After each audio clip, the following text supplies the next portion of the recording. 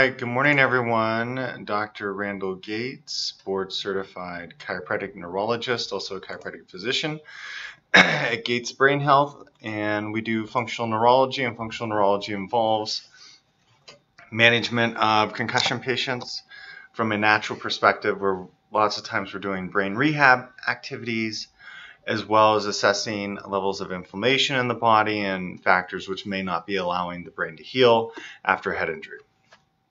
So we're doing our series on concussions. We've talked about a variety of factors, from fatigue to effects of SPECT scans and leaky gut syndrome and things like that.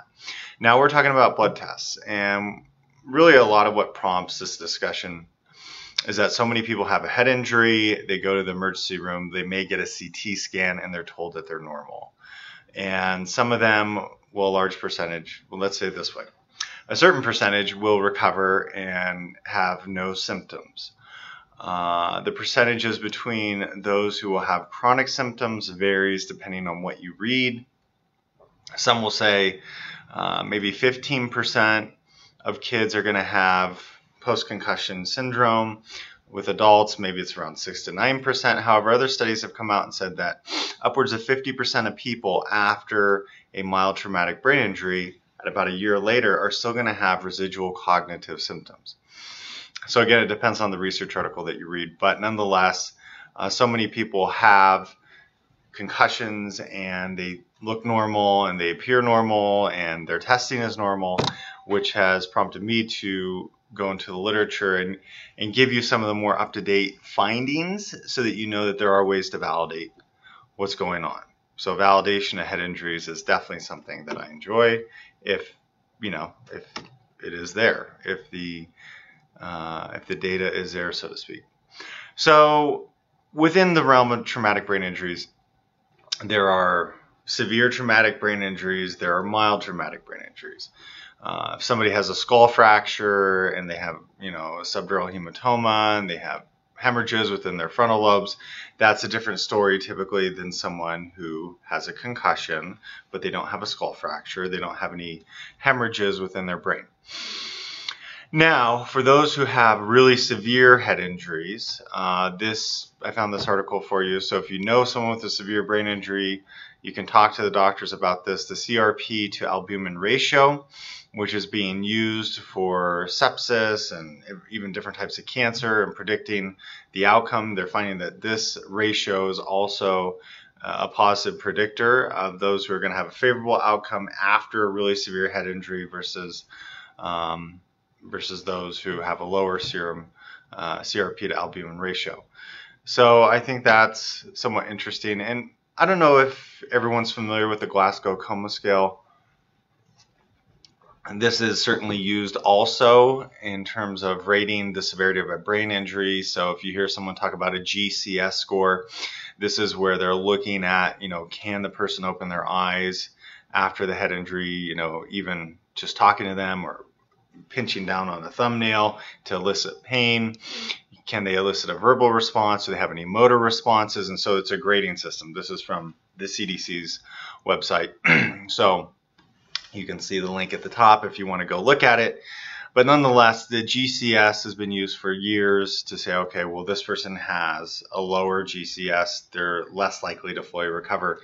Now, that is true to an extent, but it's not as true as doctors have hoped in terms of predicting exactly. So they're finding that the CRP to albumin ratio along with the GCS helps doctors to predict who's going to recover well versus maybe those that are not.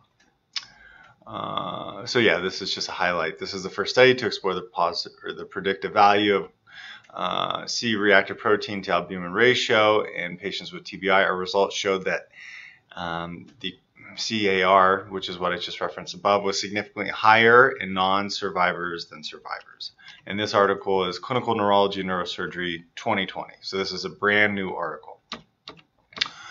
Okay, so another area of interest with blood markers, particularly for the insurance industry, is for them to figure out biomarkers that say, okay, if this person has a positive blood test, then we need to progress to an MRI. So let me back up. So let's say a person has a head injury, and they have this head injury and they have a CT scan which is negative. There's the potential or possibility that you can have a negative CT scan but still need an MRI, and the MRI will show something. But in the world of third-party payers, they're trying to figure out when to order tests and when not to order tests, particularly because it reflects payments. And again, that's just the reality of it. I'm not knocking it, but from their side, they're not going to want to pay for imaging on everything. So they come up with models to try and stratify who needs what. So basically, this is from Medicina, and they were looking at CT negative. Basically here, patients with CT negative but have positive MRI findings. So they then looked at these different values of different blood biomarkers. S100B, I oftentimes call it S100 beta, but S100B is one of the ones that's been studied the most. GFAP, glial fibrillary acidic protein. GFAP is easier to say. And then tau protein. Gosh, I need to do a talk on chronic traumatic encephalopathy and where we're at with that. But they looked at tau protein, and in essence, they saw that acute GFAP distinguished CT negative and MRI positive from those who were CT negative and MRI negative, meaning GFAP was pretty good. So by measuring GFAP, you can predict, and again, GFAP is basically an astrocytic protein marker from the brain. So GFAP, when it's high, can basically stratify those who are going to have a negative CT but a positive MRI. And then they also said that it helped with diffuse axonal injury in those who had a negative CT scan as well. And then also tau shows promise in detecting diffuse axonal injury also. So that's kind of cool. This is a really neat article looking at S100B. And one of the main criticisms of measuring S100B is that it does go up with physical exertion. And so, or it can go up with orthopedic injuries. So let's say somebody falls off a roof and you fracture your arm and your leg. Well, your S100B levels are going to go up. But if you also hit your head in that circumstance, your S100B levels can also go up. So in this study, they looked at high school athletes. I love the journal Frontiers in Neurology. They do some cool stuff. They looked at high school football players, and they controlled for physical exertion by looking at biomarkers for muscle tissue breakdown. And they controlled for that, and in essence, they found, let me go down here. Basically, there's a significant positive association between impact kinematics and increase in S100B levels. The influence of strenuous exercise and muscle damage on serum 100B levels was negligible. So they controlled for it, and this was really the first study. You can see up here, to our knowledge, this is the prospective cohort study. Is the first clinical study examining the association between what I just talked about, S100B, subconcussive head impacts, and adjusting for physical exertion. And I just highlighted some things up here. I highlighted here more than I typically do, but again, there's 2.5 million high school and college athletes engaged in contact sports. So that's important to know. Long-term repeated exposure to subconcussive head impacts has been suggested as a key factor for the development of chronic traumatic encephalopathy.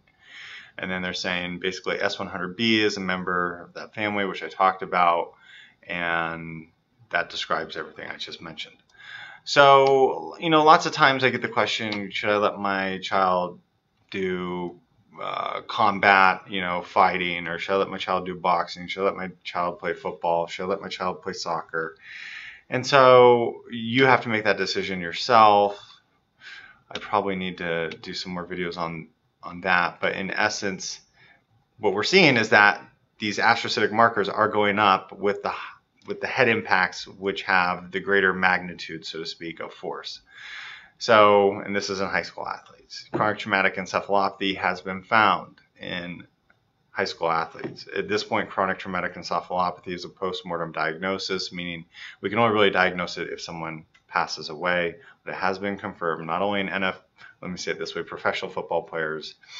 It's been confirmed in college football players. It's been confirmed in high school football players. So more evidence of what's going on, but here we see that we do have better lab markers at this point for predicting the effects of brain injury, and that's pretty cool. So I still stand by that. I think that imaging is accelerating, and it's becoming the gold standard for validating if there is what you would call a concussion or if there is post-concussion syndrome. There are many other factors along with that, including eye movement testing, video nystagmography, neurocognitive testing, looking at a person's symptoms. All of those factors are very important, but imaging is accelerating and lab testing is developing too.